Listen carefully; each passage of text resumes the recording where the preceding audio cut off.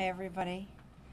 I agree with the senator that whatever cost it may look like to the oil and coal corporations, the cost is really too great to keep doing what we're doing, and that's why I'm here today. It's a great honor to be in the Capitol talking about an issue I think is really urgent.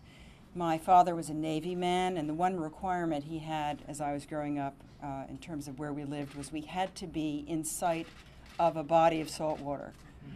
And so I grew up listening to foghorns at night and being chased by horseshoe crabs by day, and I've always loved the ocean, and I think like a lot of us felt that it was infinite, vast, and certainly infinitely forgiving in terms of what we were doing to it, and we now know that that is not the case. What I love about our oceans is their sea life and their mystery. The oceans contain so much life and variety, and most of it is hidden from our sight. A lot of it is, if you'll pardon the pun, alien to us.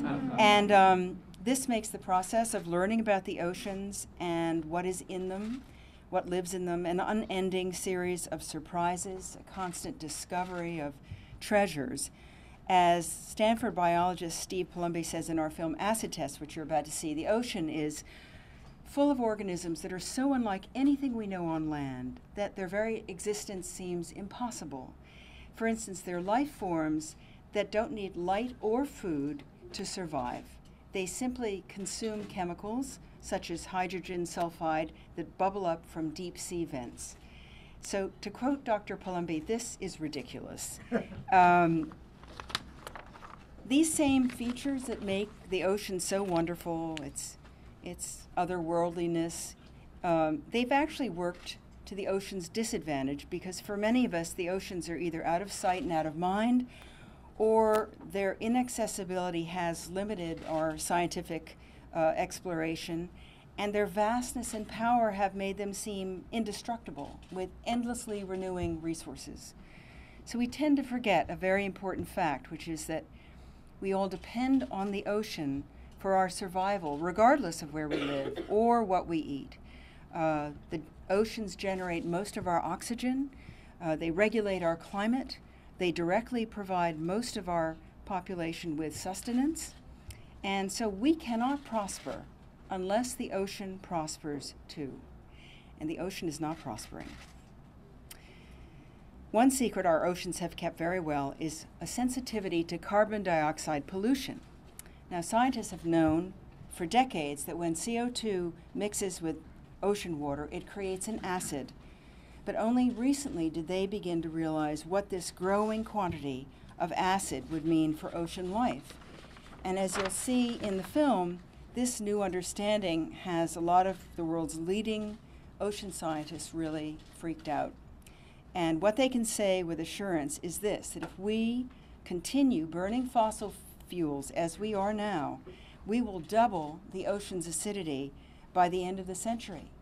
I think what freaked me out recently was learning that plankton now weighs 30% less than before. Plankton, which is a source of food for so many of the sea's creatures, that's already such an alarming statistic, and it will only get worse if we don't do something now. How damaging will this acidity be for ocean life? Many scientists believe that organisms may not be able to survive such a radical shift in chemistry, and some of these organisms, like plankton and corals, for instance, are actually at the foundation of all of our ocean food webs. And if those perish, what then happens to the hundreds of thousands of species further up the chain? We just don't know. But what portends to be on the horizon is best summed up in the film by Dr. Ken Caldera of the Carnegie Institution.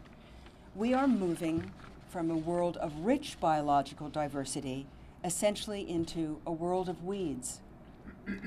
So the scientists are rightfully alarmed, and so should we be. But there is hope. There is a solution. In fact, the scientists have a very specific hope, which is that all of you here in Congress, our policymakers, will listen to what the scientists are saying and take it to heart, and that you will all put aside your differences and begin America's transition to a clean energy economy, an economy based on efficiency and renewable power that will build a workable future for all living things. Thank you. I don't know if any of you have had a chance, I'm sure you're too busy thinking about healthcare, to watch Ken Burns' series on the national parks. And the series makes it very clear that it is sort of part of our human instinct to look at these beautiful tracts of wilderness and want to make money off them and make a profit.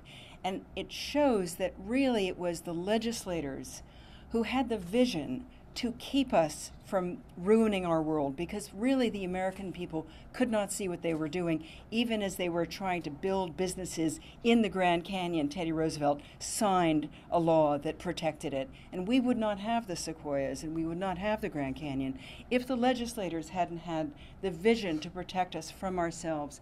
And I think the American people will not forgive their leadership if we don't get the message out to them so they can write their congressmen and say, and women, and just say, we can't allow this to happen. We only have one planet. You know, our oceans are finite and they're only, they can only forgive so much. So I hope we can, I'm delighted at the turnout today, and I'm delighted to be a part of this film, which I agree with the senators, so articulate, and well done, NRDC. Thank you, Sigourney.